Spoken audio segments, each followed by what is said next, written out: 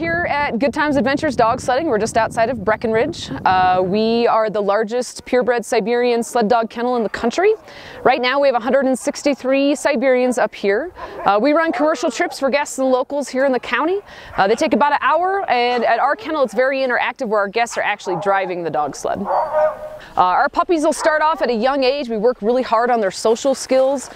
That's a thing that goes on throughout their life. We'll take them for walks when they're about 8 weeks old, just like you would your average house pet. Once they start getting too fast for me to keep up with on foot, we'll start running them loose behind a snowmobile if it happens to be during the summer an ATV. From there on out, it's kind of a gradual process, and most of our dogs are up and running on a full adult team by the time they're about a year old.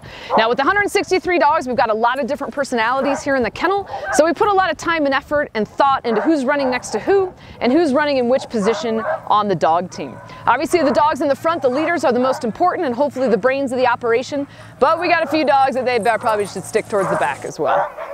We have to teach our dogs to run in a harness, run next to a partner without goofing off. It takes a little while for them to learn to keep their feet out of their lines. They have to learn to chase a snowmobile.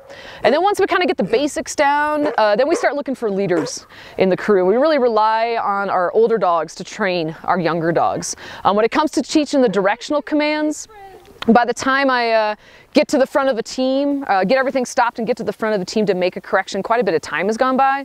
So it's a lot more effective if I have one of my older dogs in the front that yanks that puppy in the right direction right off the bat. So when it comes to learning the directional commands, we really rely on our older dogs. They learn faster from them more so than they do from us.